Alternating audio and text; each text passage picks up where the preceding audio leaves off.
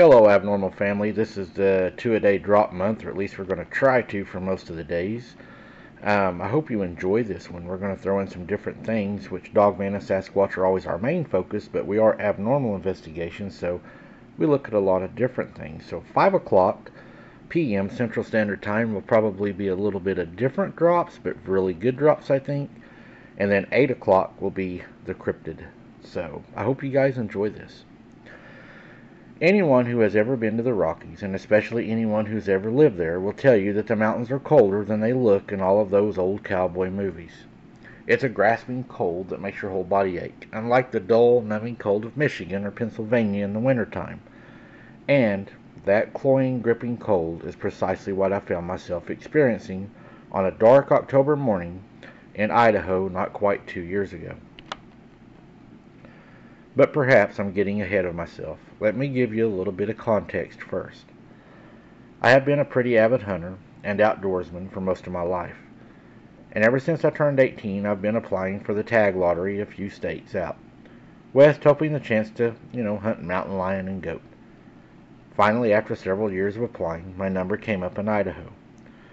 And I soon received my tag in the mail. Unfortunately,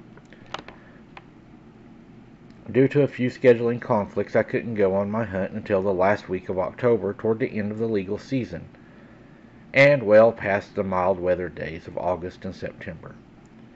Now, a hunt for mountain goats is one of the most physical, demanding, and skill-intensive endeavors a hunter can undertake in North America. A true adventure of a lifetime. Even in ideal conditions, you have to hike steep mountains, have a good set of binoculars and sharp eyes, know how to camp efficiently, and of course you also need to be crack shot. Late in the season, such a hunt becomes even more strenuous due to the short hours of daylight and the more hostile weather. Not to mention the fact that a lot of local predators are in overdrive trying to bulk up before the lean winter months. However, I wasn't about to let that little bit of cold wind and snow come between me and one of my ultimate dream hunts, so I immediately began planning. I was worried I would have to make the cross-country drive, but luckily for me, an old college friend of mine was working as an engineer for a big cobalt mine in eastern Idaho, and he was willing to let me ship most of my gear to him ahead of time. Besides, he had an elk tag that he wanted to fill that season, so we could camp together and help one another scout and hunt. In the final few weeks leading up to my trip, I started checking the local news from the area it would be hunting in, just to keep an eye out of severe weather or other hazards. As a side effect, I got to see all the small town news from western Idaho as well.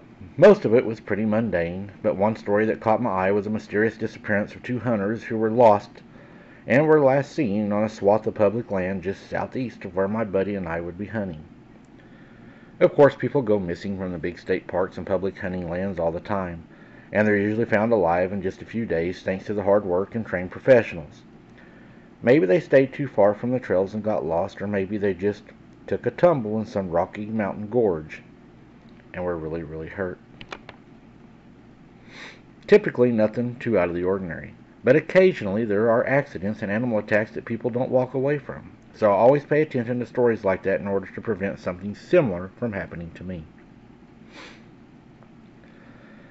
Anyway, on the day of the big trip finally arrived, and after a long flight and even a longer drive, I found myself at a little hotel in a small town called Slate Creek, not too far from a huge tract of public land we would be hunting on. My friend arrived less than an hour later, and we quickly got settled in before heading down the street to grab some supper at a local diner. We had a good time and caught up over our dinner. But at one point, I happened to look up at the TV on the wall, and the headline scrolling across the bottom of the screen ominously read, "Missing hunters found slain near Hell's Canyon. Mountain lion attack suspected." This definitely caught my attention because a mountain lion won't usually attack more than one human, so there's usually safety in numbers. However, on the rare occasion that they do attack a group of more than one person, the attacks aren't usually fatal. A couple of fit hikers or a hunting party of grown adults usually more than capable of forcing even determined cougar to retreat. This is especially true for two hunters who would certainly have been armed with rifles and probably would have been toting pistols and skinning knives as well. Any mountain lion capable of mauling two heavily armed outdoorsmen to death simultaneously was certainly not one I would want to meet.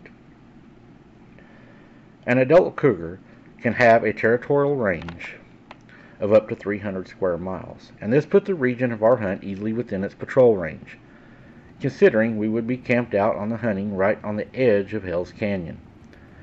However, my buddy and I have talked previously about the possibility of running into predators during our hunt, and we had packed accordingly, with him carrying a 10mm automatic and me lugging my .44 Magnum. Still, we decided to take some extra precautions. To that end, we got up early the next day, and after I had enjoyed what would likely be my last hot shower for close to a week, we met up at a trading post in town which dealt in all sorts of camping and hunting gear. We picked up a few perimeter bells for our campsite, and we each bought a box of hard-cast bullets designed for penetrating thick and muscular hides of predators. They may kick like a mule, but they certainly don't play around when it comes to stopping power. While in the trading post, we asked the owner, of a quiet man of about 50 with the salt and pepper hair and skin weathered from decades of outdoorsmanship, if he had ever seen anything like the cougar attack that had been in the news last night. I was hoping he would give us some advice on protecting our camp, but what we got instead was far more unsettling. I've seen the wilderness out here kill a lot of people in a lot of ways, but it's been a long time since I last saw anything as brutal as this. Usually, if you find more than one person at a time that's been killed, it was the work of something walking on two legs, not four, if you catch my drift. Every now and again, though, a couple of hikers will walk up on a sow grizzly with cubs, and we'll find them all mangled up in a week or so. But bears always leave their tracks behind, and it's not the right time of year for them to be raising cubs anyway. No, sir, we said to him. The last time anything like this happened was about 2 decades back, when we had a whole rash of weird happenings. Everything from house cats and hens all the way up to prize-winning bulls was found gutted, mauled, chewed on, and otherwise turned into a fine red paste for nigh on a month. It's pure, and it sure put a damper on business around here. I'll tell you that much. The ranger said it was a cougar back then, too, but I didn't believe him then any more than I do now. My buddy looked at one another easily before turning back to the store owner and asking, if it was a cougar, then the game wardens were right, but if it wasn't a cougar, then what was it? The man behind the counter simply grinned and continued his tale. Well, after a couple of weeks of livestock getting mauled, some local ranchers decided to take matters into their own hands. They went out hunting one night and bagged themselves 3 of the biggest mountain lions anybody around here had ever seen. And when the rangers examined the cougars, they found that all 3 of them were related. You see, if a mother puma has more than one kit, she'll teach them to hunt in all the same way and in the same time and in the same area. The rangers were thinking that the mother of those 3 had brought them up hunting livestock, so that was just all they knew. A couple of folks weren't so sure, though. One old-timer that lived up in the hills told stories of a behemoth cat that had been stalking the woods around his cabin, and it wasn't just some mountain lion either. He said it stood taller than even the largest mountain lion, and its pelt was black as sin, that men had fought it for 2 years and had fought it in 2 wars, but he said that creature scared them stiff. And not 2 nights later, the worst incident of the whole string happened right here in town. One of the rangers, some rookie that had just moved here from California, was walking back to the ranger station from the diner.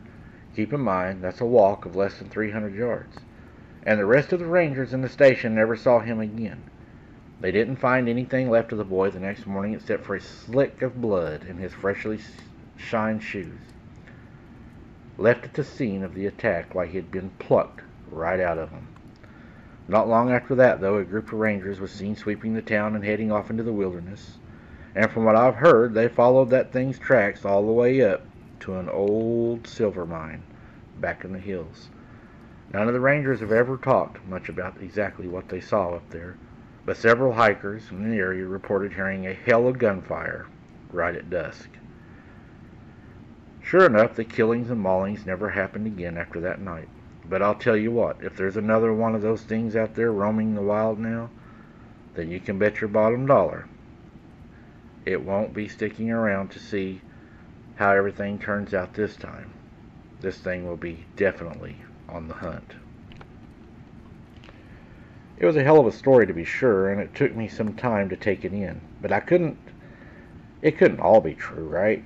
No cat that big that ever attacked anybody that aggressive could possibly remain hidden on public game land, I told myself.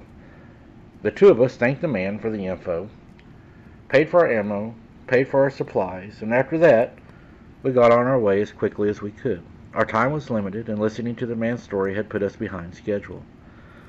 Our last stop on the way out of town was at the ranger station to check in and inform the rangers of where we would be and what we would be doing. There was only an officer on duty since it was so late in the season, so I figured we would probably be able to get through check-in pretty quickly.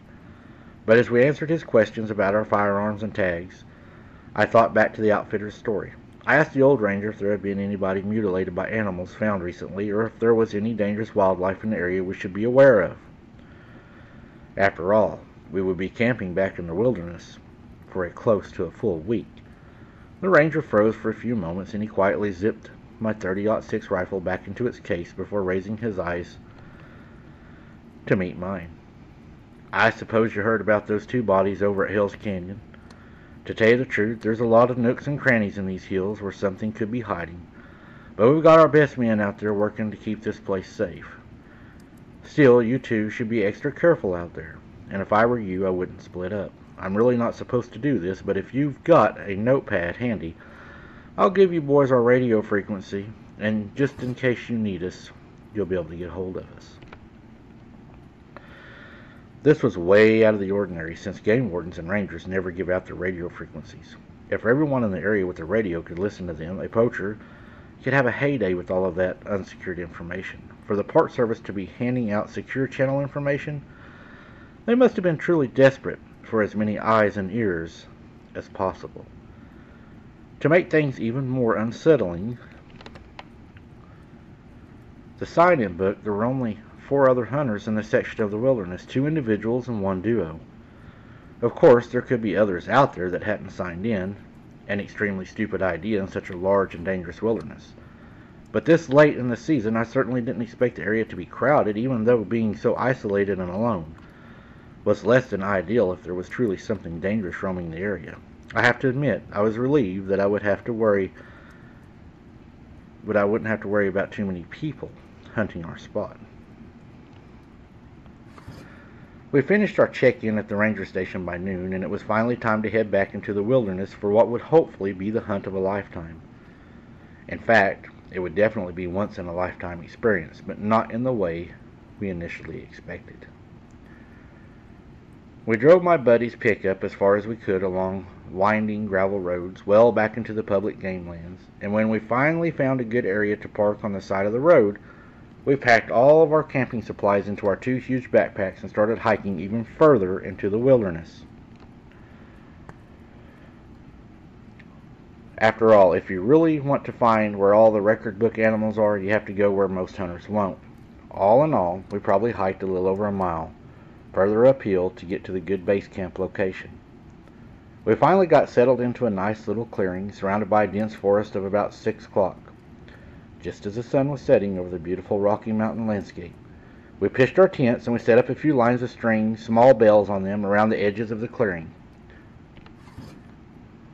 And we finally stopped for a simple but filling supper of canned soup cooked over a small campfire.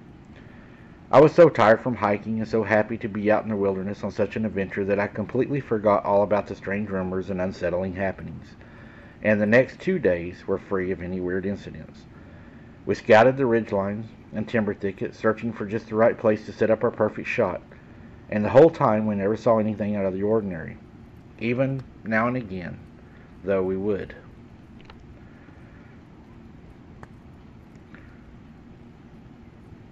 Most of the time, it was just a ranger checking in, giving his location across our radio, but more than once the voice on the other end was uneasy as one of the rangers called in findings of severely mutilated elk or mule deer.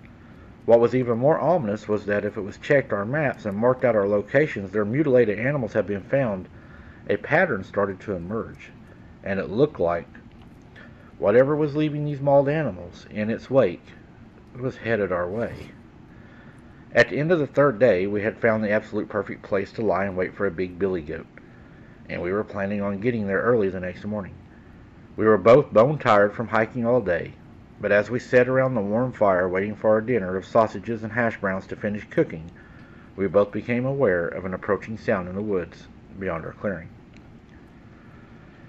We were both reluctant to leave the warmth of the fire, but finally I made myself stand up and head toward the tree line with my .44 in one hand and the lantern in the other. There was barely a sliver of the waning moon in the sky, so my visibility was limited to how far the lantern could reach out in the coal black darkness. The sounds grew closer and closer, and soon the crackle of leaves and branches was accompanied by heavy breathing. I brought my revolver up and I pulled the hammer back, bracing myself for some horrible demon cat to come bursting out from the shadows of the forest. Instead, I heard the sound of a human voice call out from about 50 feet into the tree line. "Hello, is someone over there?" Relieved, I called back, "Yeah, there's a clearing not far in this direction. Just come toward my voice slowly. What the hell are you doing out here on this late and without a light?" A few moments later, a pair of men dressed in camouflage clothes and safety orange toboggans stumbled out of the woods and into the light of my lantern. The two men looked haggard and spooked, but after taking a moment to catch their breath, they introduced themselves. I recognized their names from the sign-in sheet at the ranger station. They explained that they had followed a wounded elk into the brush and gotten lost without their flashlights. Being lost in the woods at night is a scary enough concept on its own, but they told me next sent a real shiver down my spine. They explained that they had shot a fine bull elk from across the gully, and before they could track him through the brush, they had to hike down the side of a mountain and then up the slope of another. By the time they crossed the gulch, they found the blood trail and began tracking the wounded bull. It had been over an hour. They spent a further 45 minutes or so following blood splatter or broken branches through the brush, and when they finally come to the clearing, they hadn't found exactly the sight they had been expecting. Sure enough, the carcass of the elk was sitting there in the middle of the clearing, but it had been torn apart. Limbs and bones had been tossed aside, and the entrails had been torn out and devoured. Large hunks of the meat still hang onto the bones in places, so whatever had been at the elk had either had its fill with the innards or had simply been mutilating the carcass for the pleasure of it. Both hunters said they had gotten an extremely uneasy feeling, and they had been debating on whether or not to try and salvage a rack when they had realized darkness was beginning to fall. So we hightailed it out of there as quick as we could, but we must have gotten turned around somewhere in the underbrush because we certainly didn't end up back where we started. Thank goodness we finally found you two, or we might still have been wandering around out there in the morning. Your fire saved us. The two were clearly exhausted, so we offered to let them share our campsite for the night, and we threw a few extra sausages on the griddle. They thanked us and said they would be on their way at first light. And as we ate, I asked if they could think of any more details that might reveal the identity of whatever had mauled the wounded elk. They said there had been a few prints, but the fading light and the mud and the blood from the carcass, they hadn't really been able to tell exactly how large the prints had been, though they both agreed that the tracks looked like those of a mountain lion or a bobcat. Moreover, they both reported feeling like they were being watched during their walk through the woods in the dark. We never saw anything, but occasionally we'd hear a rustling in the bush, or we'd catch a quick movement of the corner of our eye, or all the hairs on the back of our necks would stand up all of a sudden. But we figured it might have just been our heads playing tricks on us in the dark. We talked for a few more minutes as we made our plans for the morning, but soon our exhaustion got the better of us and we all decided to hit the hay for the night. We doused our fire and soon we retired to our tents. My buddy would be staying with me in my tent for the night, and the other hunters would be sharing his tent. I didn't take very much supplies, so we was worried about food and water, but they said they would be on their way in the morning. It didn't take long for us to fall asleep, since a light snow had begun to fall on our warm quilts, and sleeping bags had never seemed more cozy and inviting. At some point during the night, however, I woke from my peaceful slumber. I'm a pretty light sleeper, so at first I figured my friend had just shifted in his sleep or something like that, but soon I heard it, the soft tinkling of the bells. Something had bumped the line of the small bells strung around the perimeter of our campsite. Now, at first, I assumed it was probably one of the two guests. Maybe one of them had gotten up to use the bathroom out in the trees, and maybe they had bumped a trip line. But then I heard it again, louder this time. It was like someone was playing with a string and bells, swatting and jerking the line to elicit the quiet jingle of the little tin bells. Again and again the string thrummed from the impact of the bells, tinkled as they were tossed around on the line. By this point, I was starting to get a little nervous, and I reached down to the floor of the tent next to my sleeping bag and I found my .44 in its holster. I'm not sure if I made a noise as I moved or whatever it was, just got bored with the line of bells. But as soon as I sat up, the jingling stopped, and the night again fell silent with no noise whatsoever except for the soft crinkle of a falling snow. The next morning, we rose early, coming out of our warm cocoons at 3:50. We brewed a quick cup of coffee in the morning darkness and munched on some trail mix as we got our backpacks ready. However, when we were about to set out for the ridgeline, we found, the day before, our flashlights caught something. So we caught something menacing pressed into the fresh snow. Coming into the campsite from the same place where the two hunters had stumbled out of the woods the night before was a trail of paw prints, and I'm talking big ones. They followed the exact path that the two other hunters had taken from the edge of the woods to the fire pit, and then they made a large circle around the tent where the two men were sleeping in. But the weird thing is, these were bipedal. Before crossing the campsite again and ending before the line of bells on the far side of the site, only to continue again about 15 feet further into the forest. It was almost like whatever had stalked around the campsite had jumped a short distance to avoid the bells at the end of the clearing. I realized that the sound I'd heard the night before must have been the thing playing with the bells on the way to the campsite, amusing itself with our security measures. Measures it was smart enough to avoid triggering on the way out. Now I was severely creeped out, and I decided at this point, combined with the story of the mutilated elk from the day before, qualified as unusual, enough to report to the ranger service. I called it in over the radio, giving the sleepy ranger on duty our location and the story that the other men had given us. They told us to stay put. Of course, if we wanted to be in position on time, we couldn't afford to wait a few hours. We opted instead to just leave a note taped to the inside flap of the other hunter's tent before going on our way. It was bone-chillingly cold morning, and to be hiking up the land down steep mountain ridges with a heavy pack and a rifle.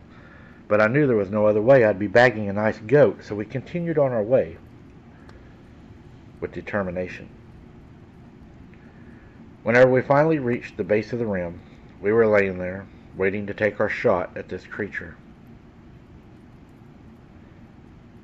We could hear it walking and following the whole time we'd been going to our place. But we never seen it. It was more than enough to set me on edge, and I quietly cycled my rifle's bolt, putting it around into the chamber just in case. Pretty soon we noticed the sky was getting brighter. So we decided to go ahead and hike up to the top of the ridge. We made it about halfway up to the steep hill before my buddy pointed out just how eerily calm the morning was. We hadn't noticed it on the way there, but everything was so calm, everything was so quiet. We couldn't figure out what was going on. We never ended up seeing anything, but we did see the bipedal tracks again. And there was blood, like it had went back and got the rest of the kill that had dripped and saturated the snow that went off down into the valley to where they were never found. Yep, you heard me, never found. When we met the wardens back at our campsite, that's when it all came together. Our tent that we had left the strangers sleeping in was ripped up. They were missing, and a blood trail. To my knowledge, they have never been found. We left, never getting our game, but I'll guarantee you we're never going back. There's something up there hunting people, and I believe the wardens know what it is. Makes me wonder if they didn't shoot something more than the elk, or if they shot something they shouldn't have shot, and it hunted them down for revenge. That would be one of my thoughts. What do you guys think? Thank you for sharing this encounter. That is my thought, though. I think that they probably done something they shouldn't have done, and that's why it was tracking them, and it finally got its revenge. That would be my guess. But what do you guys think? Thank you for listening, guys. Until next time, keep your head on a swivel. Don't be something's dinner, and we'll see you on the next one.